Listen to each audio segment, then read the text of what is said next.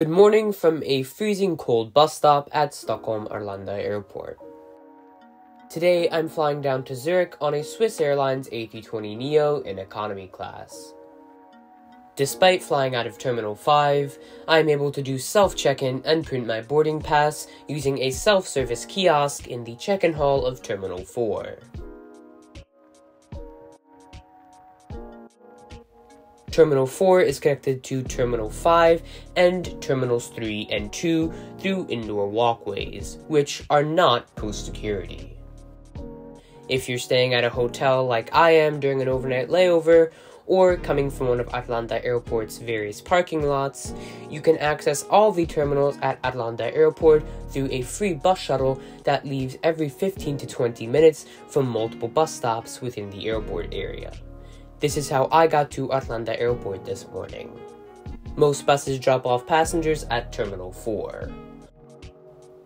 The walkway area between Terminal 4 and Terminal 5 is referred to as Sky City, primarily due to it housing the entrance to Arlanda Centralstation, which is the primary train station serving local and long-distance trains stopping at Arlanda Airport.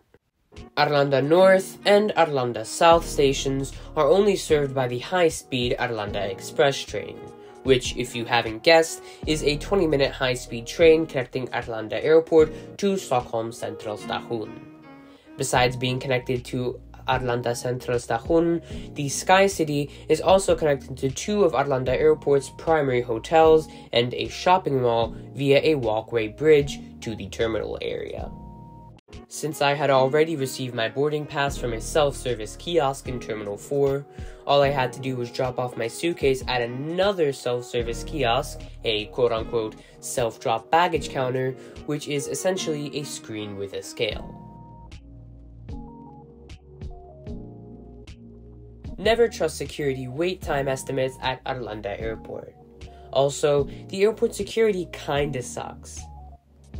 What a TV screen estimating my security wait time said was a 20-minute wait turned out to be a 45-minute wait plus an extra free bag inspection, because apparently my MacBook Air is a threat to aviation safety? I don't know, man. Anyway, I'm headed to Gate 6 in the concourse numbered gates F1 through 10. Sitting idle since yesterday evening is Hotel Bravo Juliet Delta Foxtrot, a brand new Airbus A320neo delivered new to Swiss in February of 2022. This aircraft, named Wildhaus by the airline, was exactly 1 year and 1 month old at the time when I flew on it. As I wait for my flight, LX1255, to board, I can't help but think what a modern and spacious international terminal Arlanda Airport has. There's plenty of seating with numerous power outlets and USB ports located under seats and tables in waiting areas.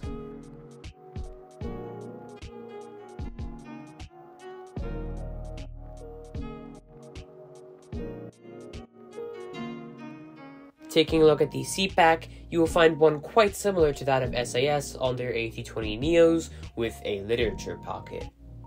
Below that, there is a small tray table and a storage pocket.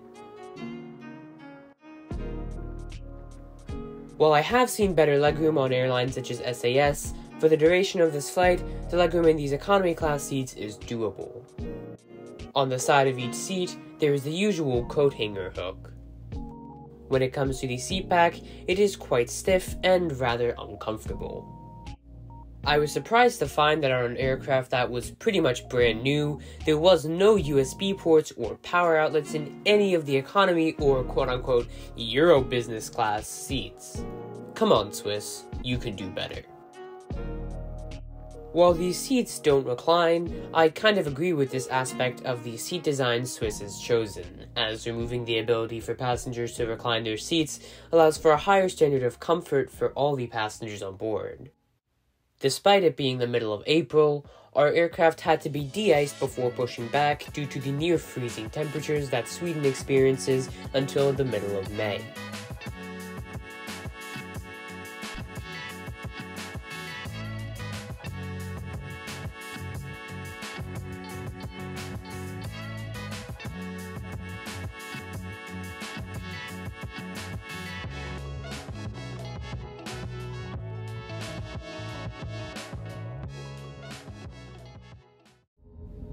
After a short taxi, here is our takeoff from runway 08 at Arlanda Airport.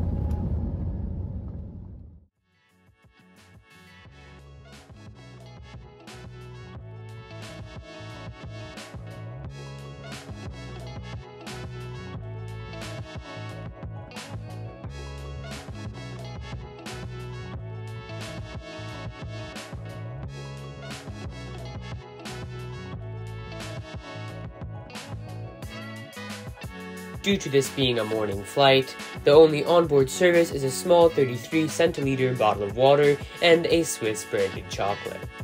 On evening flights, passengers on this very same route receive a small cooked pastry, so this in turn is quite disappointing. This is something that I have not seen on any airline before. Swiss is one of the first airlines to feature an all-digital airline magazine, which can be accessed by scanning a QR code on the back of this card. After a smooth flight, we begin our descent over central Germany.